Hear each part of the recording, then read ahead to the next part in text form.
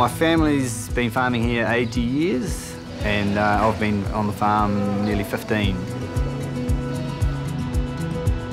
On a normal morning, we're usually up at 5:30 and there's usually 3 of us on at once in the mornings, and we're changing feed over, changing bedding over, or milking through the shed.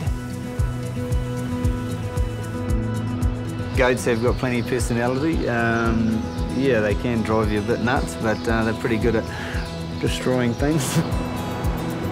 There's one that should always be out of the pens. She followed my wife and daughter down the back of the farm and ate some willow trees, so she's called Willow. She still gets out. The ability for us to test individual goats on any day is a great help in maintaining that milk quality. Yeah, we have a small lab where we do milk samples and just monitor the milk quality and individual goats' milk.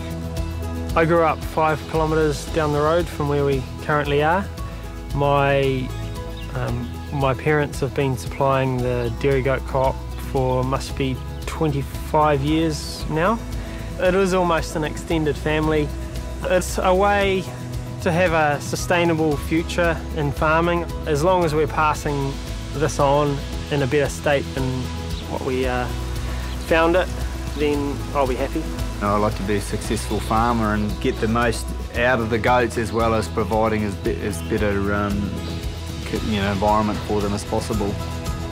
We provide them with plenty of space as we can, and keep the bedding nice and clean, and yeah, feed them as much as they want. Really, they're pretty pampered animals. They get anything and everything they desire. Really, it's a pretty good life as a goat, I think. It's important to produce a quality product. I guess we're making a difference with babies around the world, and that weighs heavy on our mind, I guess. And so yeah, we're just trying to produce the best quality milk we can.